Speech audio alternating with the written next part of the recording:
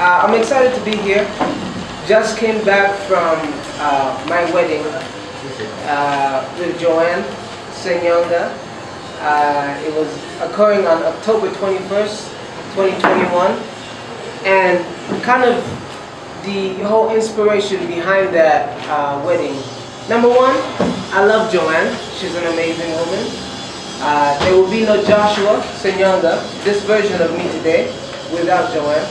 And she's really been an influence in my life. You know, the Bible says, he who finds a wife finds a good thing. And something that is true with me is, when I found Joanne, I found a good thing. And it would be stupid for me to let such a beautiful thing out of my life. And see, a lot of men, when we find good things, sometimes you don't know how to treasure them. But I'm lucky and fortunate I had the example of Pastor Jackson Ssenyonga.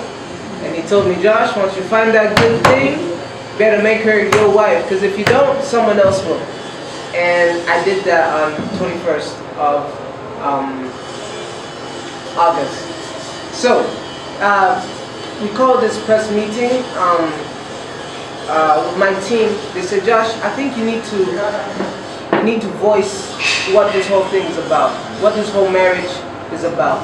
And something that is in our culture, especially with my generation, is marriage is viewed as a disease. Marriage is viewed as a jail where people can hold, constrict. You can't be free. You know, when I told some of my friends, they say, oh, you're getting married?